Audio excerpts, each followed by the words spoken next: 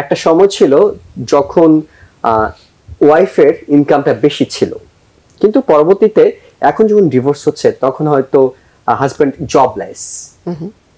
হয়তো একসময় তার ইনকাম বেশি ছিল, কিন্তু এখন তিনি জবলেস, সামনের দিনে তিনি হয়তো আরো ভালো চাকরি পেতে পারেন। তখন আসলে এই জটিল পরিস্থিতিগুলো কিভাবে দেখা হয়? The court will use the current income, but as the attorney for the wife, you might argue that this is just a temporary period. The husband has actually more earning potential than the wife, so therefore there should not be any spousal support. Spousal support টা আসবে যিনি বেশি income করছেন তিনি সাপোর্টটা দিবেন যিনি কম income করছেন তার কাছে। এটা কি হিসাবে নির্ধারিত হয়? সেটা নির্ধারিত হয় ডিভোর্সের সময় তার রিসেন্ট যে ইনকাম, যে ট্যাক্স রিটার্ন, সেটার উপর ভিত্তি করেই কি পরিমাণ স্পাউসাল সাপোর্ট আসবে সেটা হয়ে যায়, এবং ডিভোর্সের পেপারে সাইন হয়ে গেলে সেটাই কিন্তু ফাইনালাইজ হয়ে যায়। একটা সময় ছিল যখন ওয়াইফের ইনকামটা বেশি ছিল, কিন্তু পরবর্তীতে এখন যখন ডিভোর্স হচ্ছে তখন হয়তো হাজব্যান্ড জবলেস। হয়তো একসময় তার ইনকাম বেশি ছিল, কিন্তু এখন তিনি জবলেস, সামনের দিনে তিনি হয়তো আরো ভালো চাকরি পেতে পারেন। তখন আসলে এই জটিল পরিস্থিতিগুলো কিভাবে দেখা হয়? So the court will use the current income, but as the attorney for the wife, you might argue that this is just a temporary period.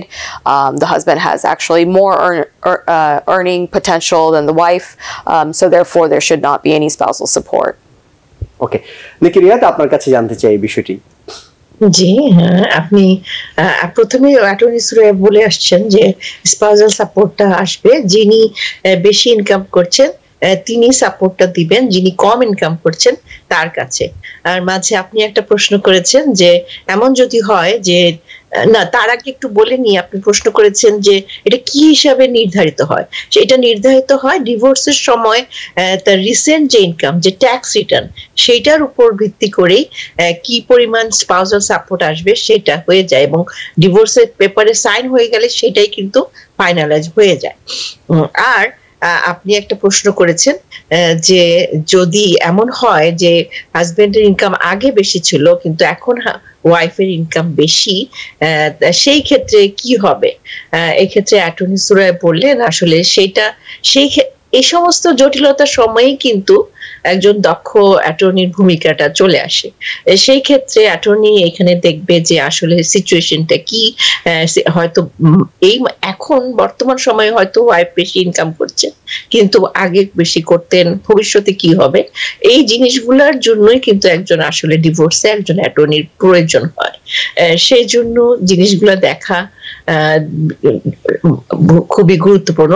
R attorney সুরা আরেকটা কথা বলেছেন যে শুধু বর্তমানের ইয়েটা না দেখে, ট্যাক্স রিটার্নটা না দেখেও অনেক সময় আগে এবং পরবর্তীতে কি হবে সেটাও দেখার বিষয়টা কিন্তু অ্যাটর্নির মাধ্যমে করলে ভালো হয়। তাহলে বিচারটা, যদি বিচারই বলি, বিচারটা সব সূক্ষ্মভাবে হয় আর কি। সেই জন্যই আপনাদের একজন দক্ষ অ্যাটর্নির প্রয়োজন। জি, অর্থাৎ যেখানে জটিলতা তৈরি হয়, কমপ্লেক্সিটি তৈরি হয়, সেখানে একজন দক্ষ পেশাদার অ্যাটর্নি তিনি আসলে লিগ্যাল যে সলিউশন গুলো সেটা তিনি দিতে পারবেন। আমরা আপনার কাছ থেকে দুটো প্রশ্নের উত্তর পেয়েছি। একটা হলো যে কে পেটা করবেন এবং সেটা কত দিনের জন্য করবেন, কিন্তু কত করবেন, অর্থাৎ ইনকামের কত পার্সেন্ট দেয়া হয়, এই বিষয়টি একটু জানতে চাই। So for spousal support, that is governed by a formula. That formula is more complex than the child support formula. So, it's not, even if I share that today, I don't think it would be useful to anyone, and also I don't remember the formula. So okay. It's a much more complex formula. You're taking percentages of different incomes, and then there's two alternate formulas, and then the court will pick the higher of the number. And then there's also another formula if the the paying spouse is also paying child support. There's a formula for that. So there's multiple formulas, but there is a calculator online for the state of New York. if you search, for example, if you search New York guideline maintenance calculator, so spousal support is called maintenance. So if you search that, you'll come across the court's calculator, which you can use to kind of estimate what spousal support would look like. দর্শক আপনারা অনলাইনে গিয়েই এই ক্যালকুলেটরের মাধ্যমে এটি আসলে খুব সহজেই আপনাদের যার যে ইনকাম এবং অন্যজনের পার্টনার ইনকাম দিয়ে এই সহজ সমাধানটা আপনারা করে নিতে পারবেন। আমরা এরপর আরো জটিল একটি বিষয়ে যাব, অর্থাৎ ইকুইটেবল ডিস্ট্রিবিউশন। এটা কি, কিভাবে নির্ধারণ হয়, কে দেবেন, কিভাবে পাবেন, এই বিষয়টা একটু জানতে চাই। Sure. So equitable distribution is fancy language, legal language for dividing up stuff. So you're just trying to divide all the stuff. So what happens when two people get married is a marital estate gets created. So that means you can think of it as a pot of things gets added as the marriage goes along. So for example, maybe after 2 years in, the couple buys a house. That goes into the marital estate. After a few years, either party or both parties have a retirement account, a 401k. Maybe there's some expensive property that's bought, some jewelry, multiple houses. So in a typical divorce, for a couple who has assets, it's usually a home and a retirement account. Those are the two big things. So the court will want to divide up what's in the marital estate, things that are considered marital property. Now there's also separate property which you can maintain even after and during a divorce. জি, নিকিরিয়াত আপনি একটু আমাদেরকে এই বিষয়টি নিয়ে বলুন। জি, attorney সুরার প্রথমেই বললেন ইকুইটেবল ডিস্ট্রিবিউশন, এটা আসলে একটা ভেরি ফ্যান্সি ওয়ার্ড। সোজা ভাষায় বাংলায় বললে যে সম্পত্তিটা কিভাবে ভাগ হবে সেটাই হচ্ছে আসল কথা। এখানে সম্পত্তি বলতে উনি একটা সুন্দর একটা উদাহরণ দিয়েছেন যে ম্যারেজে যখন আসে দুজন মানুষ, তখন তাদের জিনিস সম্পত্তিগুলো একটা পটের সাথে তুলনা দিয়েছেন উনি। একটা মানে পাত্রের মধ্যে আমরা জিনিসগুলো রাখা শুরু করি বিয়ের পর।